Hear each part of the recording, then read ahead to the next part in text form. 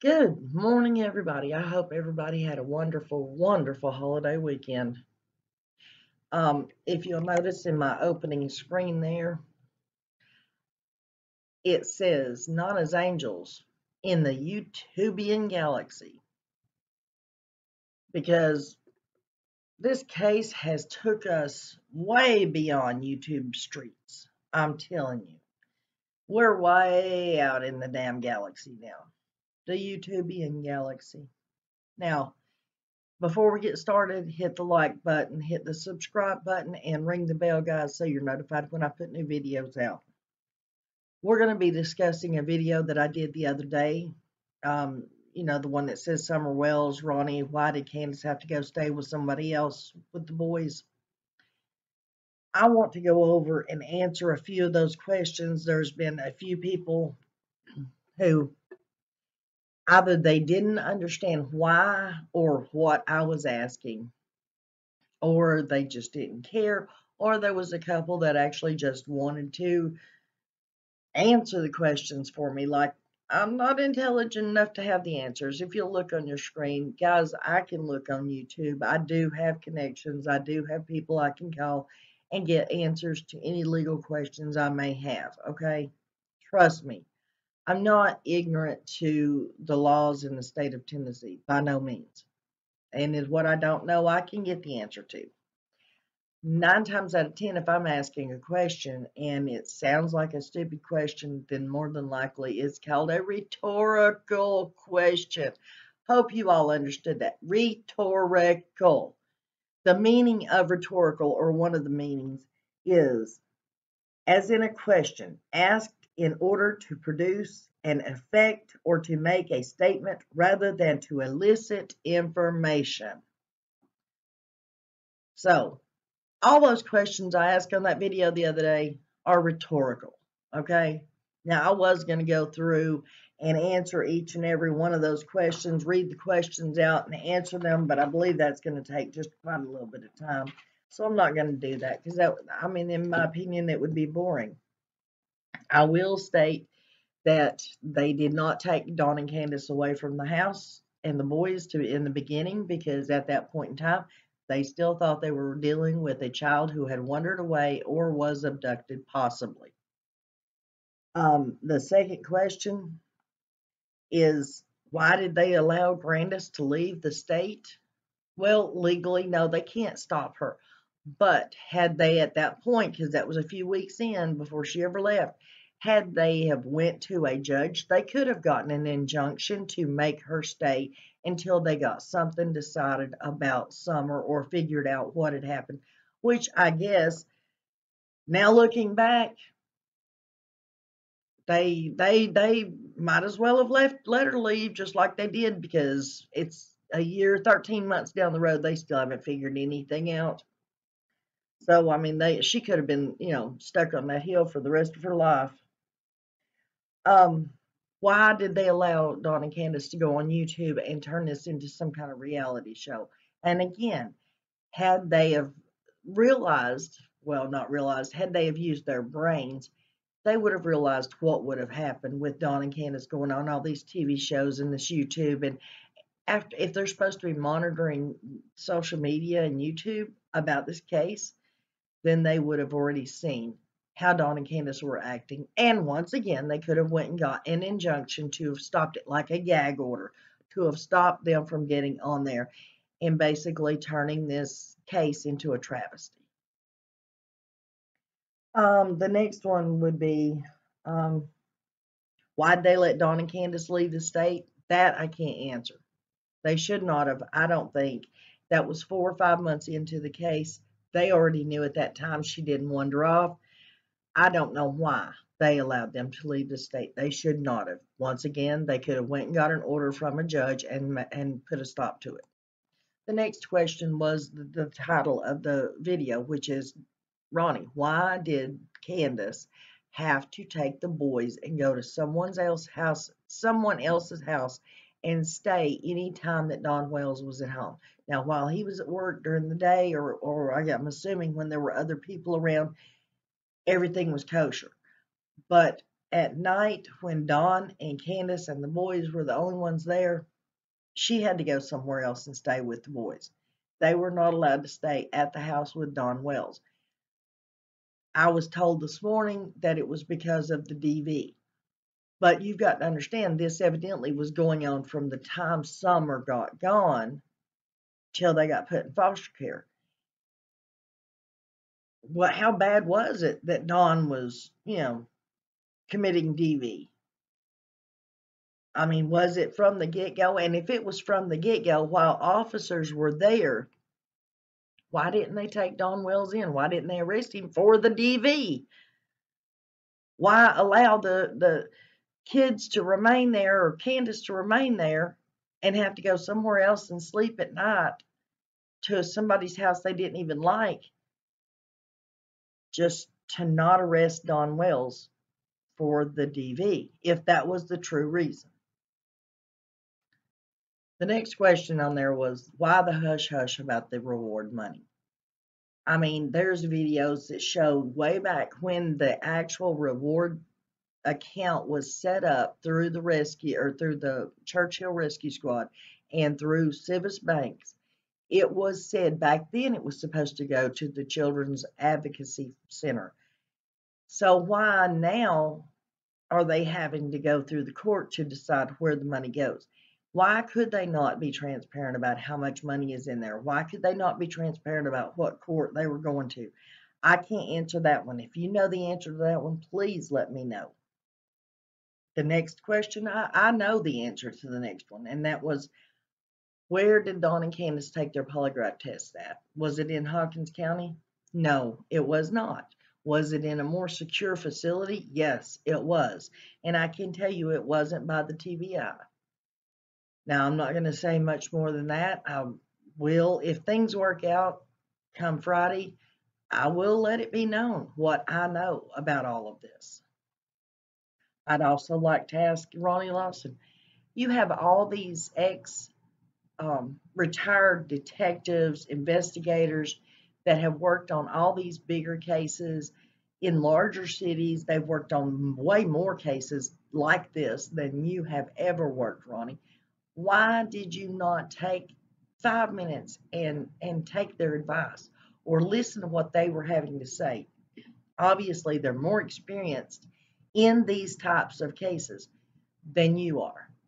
So why not take their advice? Why not listen to their expertise? It would not have hurt you. I mean, I'm just asking. Is it the little man syndrome, maybe? I'm just asking.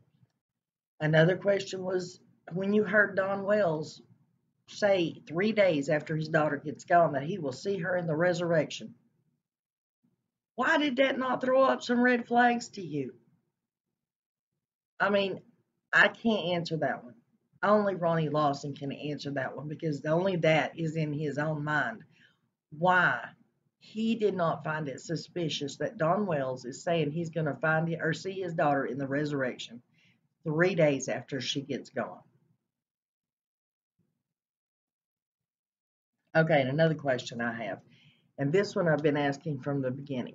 You have all these people up there, including Don himself, telling you about all these drug dealers. Yes, Ronnie, I know. 10, 11 years ago, you busted all the drug dealers in Hawkins County. They're all gone, all the bad. No. donwells, everybody up there talks about how much drugs are up there, how many drugs are being sold up there, how many people are going up there and getting drugs, buying them, whatever. And it's more than Don that was talking about. I believe Frank Hill talked about it. Jody Sue has talked about it. I believe even in the past, Andy has said something about it.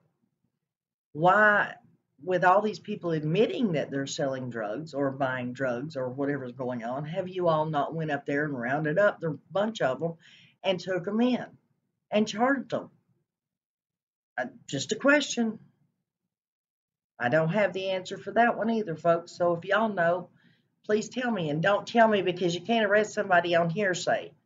I do believe if I walked into a police station and said, hey, I just saw somebody get pew-pewed down the street, an officer would actually go and check it out. So why don't they go and check it out? At least. Just saying. And then we get back to and I'm not talking about Donwell's sisters, okay, folks? I'm not speaking of 40 years ago. I'm talking about in the past couple of years. There has been recently people say that Dawn has touched a small girl. Flat out said that she was touched. She says that she was touched. Now, one of two things. Why has Dawn not been charged on that, or at least it been investigated? And or why has the guardian of that child not been taken in for not reporting such abuse? Don't have I don't have an answer for that one either. If you all do have an answer, I'd like to hear that one, because to me that is just wrong. Since then, you have had people accuse Dawn and Candace of red rumming, and for the people who don't know what red rum is, write it down on a piece of paper, spell it backwards, start with the M, and you'll understand what red rum is. It comes from the movie The Shining. If you look at what's written on the door in that movie in a mirror, you'll understand. Anyways, that they were accusing that red rum had happened to Summer on that property. Why has that not been looked into? Why have those people not been taken in and questioned and say, okay, how much validity does this statement have? Why not take these statements serious? From every lie, there is some truth, guys.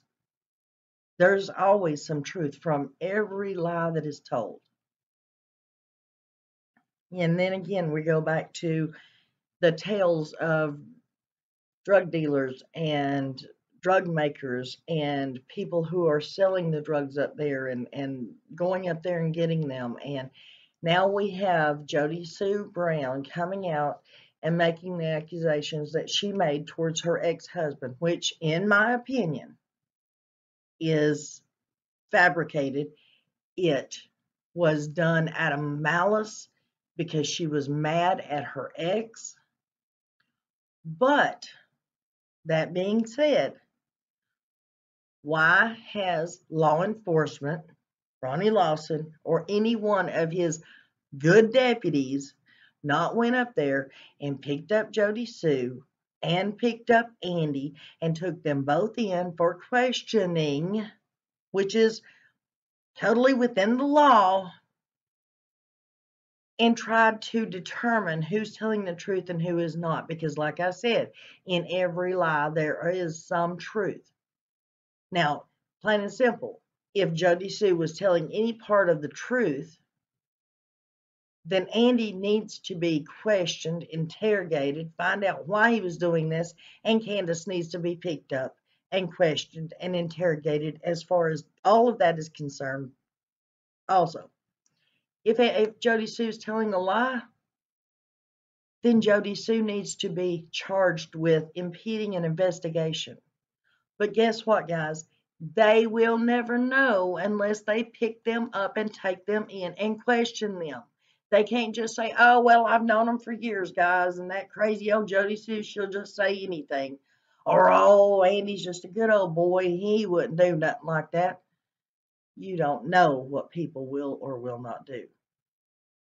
And as law enforcement officers, they need to pick these two people up, both of them, not just one, and take them in and find out what is the truth and what is a lie. I didn't say throw them under the jail.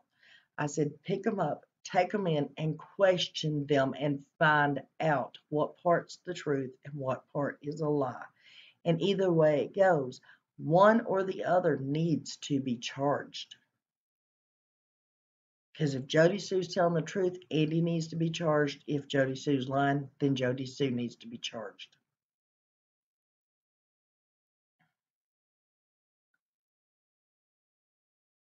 And then we get to last but not least, plain and simple, Ronnie Lawson. If you and your good deputies that worked under you aren't going to do your job, as in any of these questions that I've asked, or at least this very last one, why not turn it over to a bigger agency? And if the TBI, being the bigger agency, can't or won't do their job, then let's go on up the ladder. Call in TBI for full time on this case, not just when needed. Because obviously FBI is needed full time on this case because evidently nobody else is getting anywhere. With Dylan Round's case, they were called in with before a month was even up. He went missing on the last time he was heard from was the 28th of May. Reported missing on the 30th of May. By the 16th of June, FBI took over the case. It has now been 13 months since Summer went missing. Why hasn't TBI stepped in and took over this case? Because obviously nobody else is getting anywhere with it. And that is not a rhetorical question. That is a flat out question I would like an answer to. And if somebody can tell me the answer, I promise I won't get upset.